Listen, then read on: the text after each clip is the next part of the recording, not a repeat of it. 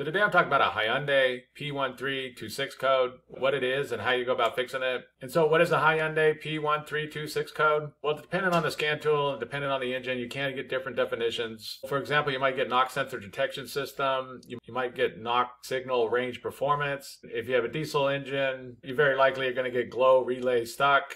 But what does this all mean? Well, basically, there's a knock sensor or sensors located in the engine, and when these detect a knock or vibration, the computer will activate this P1326 code because it thinks that the engine's having a malfunction and that there's some kind of knock going on. And so what are some symptoms? Well, very likely that your check engine light's going to come on, it's going to start flashing. Quite often the vehicle will go into limp mode, you have power loss, it might even be difficult to start, and it might have problems idling, or it might be stalling out. And one thing to mention about this code is that this code is kind of notorious, and there has been recalls that's related to this code. For example, right here I'm on this Hyundai website, and there has been recalls that's related to this knock sensor detection system.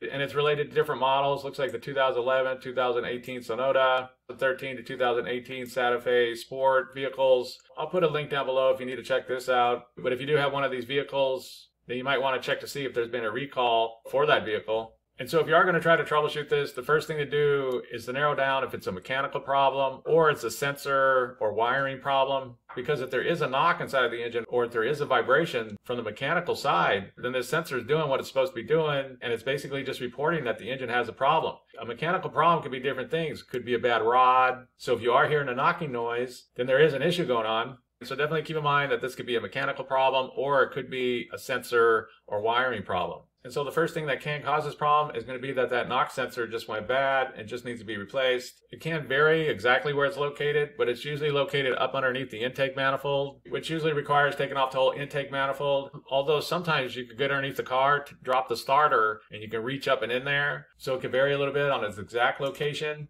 So it's going to vary a little bit on exactly where it's located, but the first thing to go and do is to locate that knock sensor and either test it or replace it.